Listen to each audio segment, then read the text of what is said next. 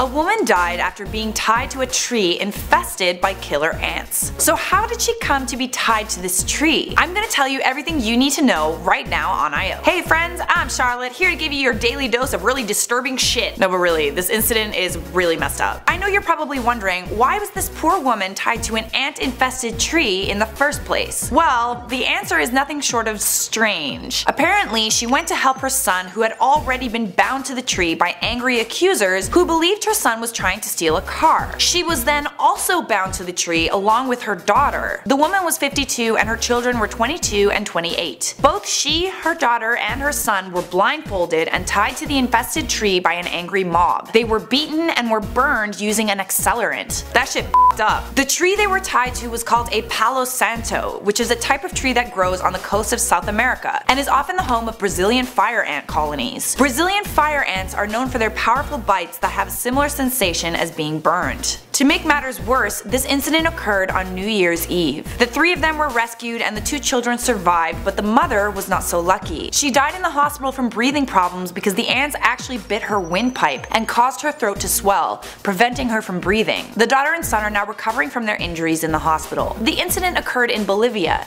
and upon initial investigation, authorities discovered that the three of them had traveled to Bolivia to recover a debt. The exact nature of the crime is still unclear. On one hand, you've got this horrible crime committed against two young people and their mother, but on the other hand, some locals are describing the three people as criminals who had traveled to this particular area of Bolivia to quote, make mischief. In addition to this, they apparently targeted poor people to get the vehicle they were using. According to local authorities though, the victims had not done anything criminal. Regardless of whatever the trio did or didn't do, what happened to them is horrible. If they had committed a crime, it is not up to the locals to torture and kill the suspects. If we all took the law into our own hands like that, the world would be a very different place. So at first, the investigation was opened as a probe into an attempted car theft, but now it's being changed to a serious assault and murder case. As it stands right now, only one person has been arrested on suspicion of provoking people to commit the very heinous crime. But there are believed to be more people who encouraged the act.